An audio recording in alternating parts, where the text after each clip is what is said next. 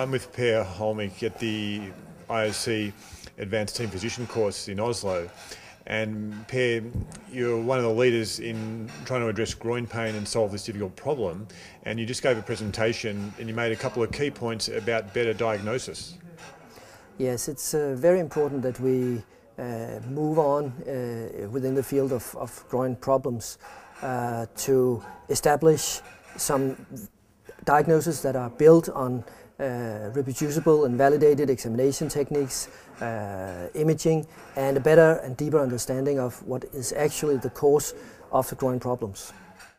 And what do you see as the 3 or 4 main entities that actually present to clinicians? I think at the stage now in the research and the knowledge about groin injuries, we are in only a very few cases able to establish a diagnosis in the classical sense.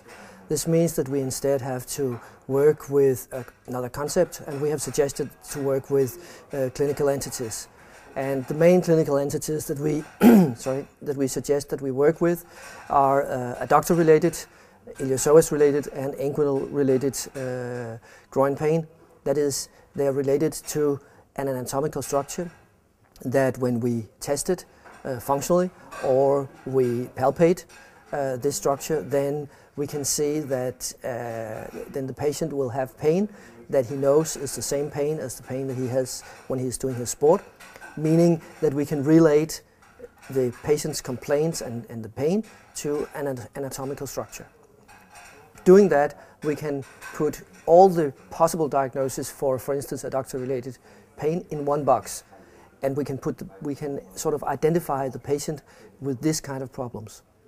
From there, we have to develop, and we have to do that together. But to do it, I think it's very important that we both clinically and scientifically use these entities in our papers, in our daily work, so that we can compare what we're doing, and we know that we're talking about the same type of patients.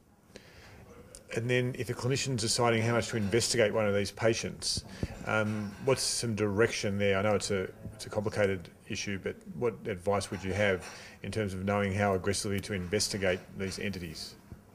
Well, I think it's very important that you, let's say, you want to do a study on treatment for instance, iliopsoas-related problems. So to do that, you have to identify the patient with pain related to that muscle. So you have to go to the literature, see how it's defined, and then identify the patients and make very clear inclusion-exclusion criteria, make sure that iliopsoas is an important factor in this patient's groin pain. There might be other problems as well. There might be a FAI hip problem, there might be an adductor-related problem. You have to, of course, relate to that as well. But you should identify them and put them into the clinical entities so that you know what you're working with. If you're just working with groin patients, like pubalgia, using that term for instance, it would be the same as taking a knee patient with a meniscus injury, football player, and call it kneealgia or knee pain syndrome, athletic knee pain syndrome, or something else like that. Nobody would accept that today. We need to get the groin issue to the same level as, for instance, the knee is in these days.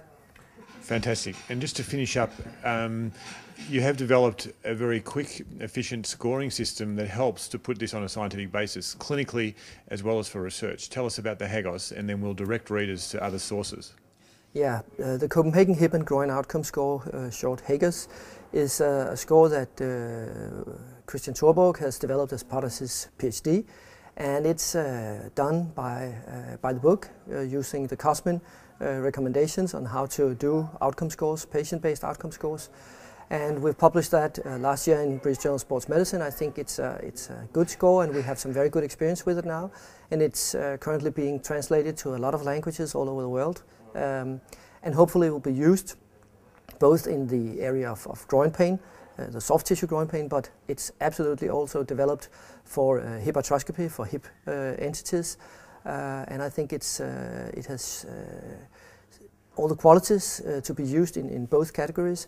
And I actually think that both the people dealing with soft tissue problems and the clinicians dealing with hip joint problems, they need to know each other's areas.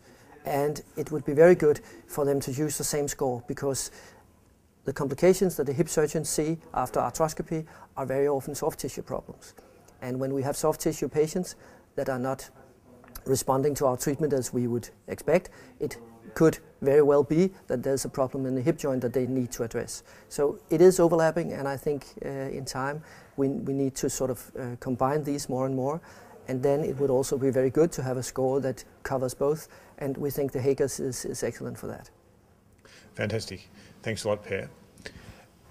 You've been listening to Per Holmich, who's a very well respected name in the field, has fantastic publications and is a popular keynote speaker. We're here in Oslo, and you can follow other information in terms of addressing your patients with hip pain and groin pain by following the links related to this clip.